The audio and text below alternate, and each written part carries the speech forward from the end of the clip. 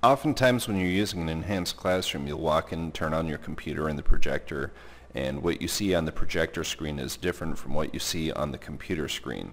Now, this is what's known as an extended desktop, and it's an issue that seems to cause confusion for a lot of people, so we want to try and help you get around that.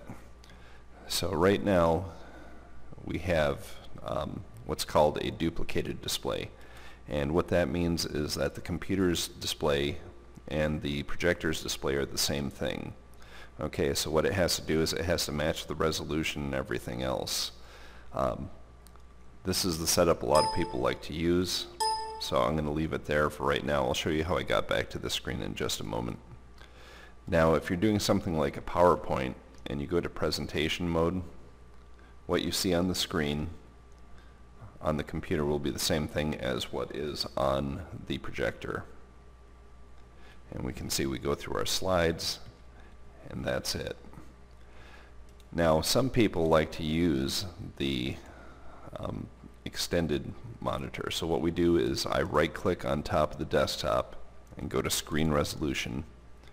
And instead of saying duplicate these displays, I say extend these displays. Then I hit apply, and what we're going to see is that we are getting different resolutions now. Okay, so I'm going to keep the changes here, and just for demonstration purposes I'm going to change this back to the resolution I had before, so I can hit apply and still keep my screen recording here. So I'm going to keep my changes. And as I'm recording now, I'm going to show you the difference with PowerPoint if I have an extended display. When I click on slideshow now, I'm going to go back up to the top. What I end up seeing is what's called presenter mode. Okay, and the advantage to this is it allows me to see the current slide as well as the next slide. When I transfer over to the next slide, if I have a slide here and I made notes, so for instance, if I was giving a presentation about instructional technology and media services, I might have notes for my bullet points so that I'm not just reading right off the slide. I can read the notes that are over here, and I can still see my next slide. Using presenter mode with something like PowerPoint gives you a lot more options than if you were just using a duplicated display. So I'll go ahead and end this slideshow.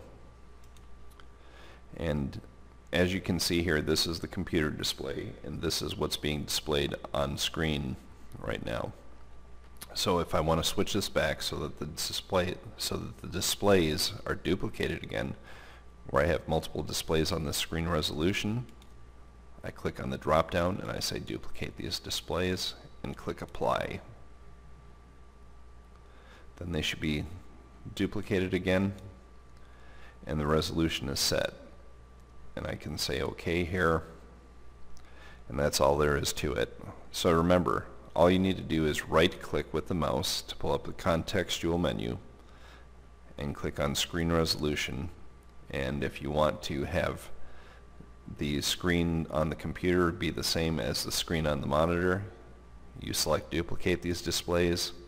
If you want to have a presenter mode like I showed with the PowerPoint that has the speaker notes and shows you what next slide is coming up, you would select Extend these displays. So it's very easy to switch back and forth, and we hope that this video helps clear up some confusion.